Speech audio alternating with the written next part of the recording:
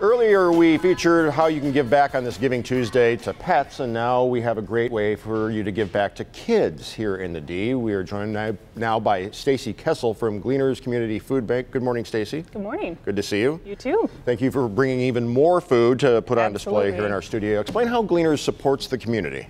Well, we work with more than 534 partner agencies throughout the 5 counties that we serve to help provide food distributions and nutrition education programs to our hungry neighbors. All right, and our partner, the United Dairy Industry of Michigan, is a big supporter of Gleaners. Why is this connection important? It is extremely important.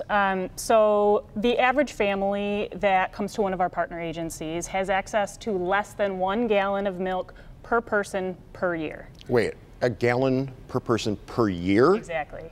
So I can't even imagine going a week without having milk in my fridge for my daughter, right, let alone a year. So the partnership with the United Dairy Industry of Michigan is huge for us because they help us get more milk out into the community to our hungry neighbors. And for instance, like you brought the bowl of Cheerios with the fresh milk and the blueberries.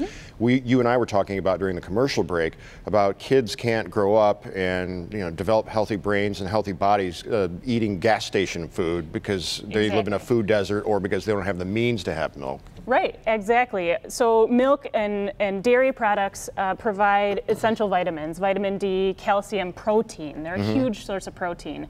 So having milk and dairy items in their everyday diets is extremely important. So the average John or Joe or Jane Q public watching right now in their armchair, on their couch, in their cozies, maybe finishing a bowl of cereal, maybe thinking, well, there's maybe something I could do on Giving Tuesday. How can they help? Absolutely. So anybody can make a donation today. That's the biggest help right now. Because it's Giving Tuesday and because of our wonderful partners with the United Dairy Industry of Michigan, all donations made today to our Giving Tuesday program will be matched. So excellent. Every donation will be able to provide twice as much milk for our community members. All right, I have it right here in front of me, so I'm going to read it verbatim. To donate, visit the website gcfb.org/milkmatch. A $10 donation, for instance, will help provide 12 gallons of milk to families in need. It's amazing.